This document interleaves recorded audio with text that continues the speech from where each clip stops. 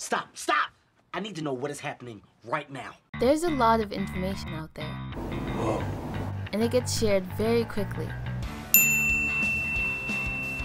So our sources are important. Believe me. Any of us can be misinformed if we're not careful to use and analyze reliable information. There are countless real-life examples where people have had to even stand up to false information. Suddenly becomes acceptable to say the Holocaust didn't happen?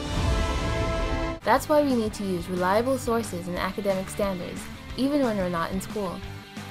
When we can see where something comes from, it helps us identify the reliability of the information. This increases our credibility as writers and allows us to build our understanding as a society when we analyze each other's work. There are a lot of citation styles that may seem overwhelming. That's why the library website has tools for you to use to make your citations easy so you can focus on your writing. Grazie. You're welcome. Like guides with frequently asked questions like how do I cite a journal article? Sample papers? I've got something for you. A letter.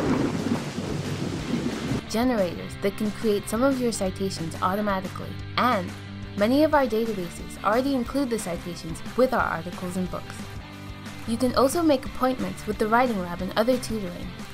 Check out the library's citation resources today, and don't hesitate to contact us if you have any questions.